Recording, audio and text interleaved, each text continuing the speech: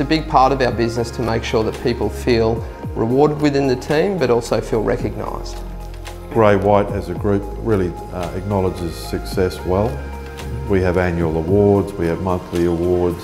I think people are acknowledged for individual success along the way. Ray White Commercial Queensland would like to think they foster a rewarding environment, not just financially, but also in career progression. Being able to take somebody, train, add to their career, add to their skill set, and let them get better at what they're doing.